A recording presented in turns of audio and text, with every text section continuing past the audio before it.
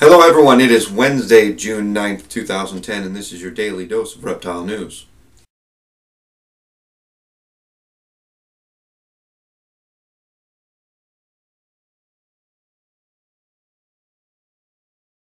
A recent study showed that 11 out of 17 snake populations across several different continents dropped off sharply in a 4-year period starting in the late 90s. These populations were apparently in isolated areas, which points to problems such as global warming as the reason for them dropping off.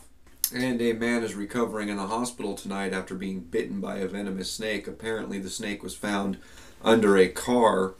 He reached down there to get the snakes. He's messed with snakes before. Maybe messed is the wrong word to use, because this snake was a water moccasin. It turned around and bit him on the hand. And Ozark officials say that a woman was walking on a trail, a pretty heavily walked trail, when she was bitten by a non-venomous snake.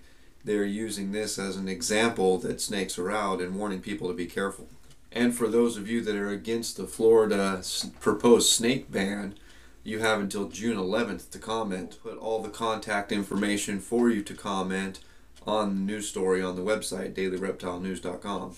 And a mechanic was left screaming in London when he opened up the engine compartment to a van and found a 4-foot black rat snake inside.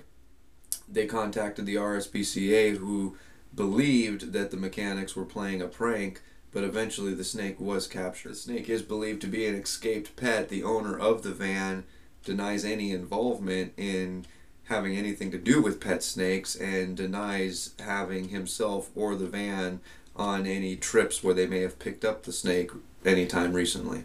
Well, that has been all your news for this Wednesday, June 9th, 2010. If you'd like to read any more of these stories, those links are right down here in the description. And as always, if you're still watching, my name is Jason White, and now you know what's going on in the reptile world. Be good to each other.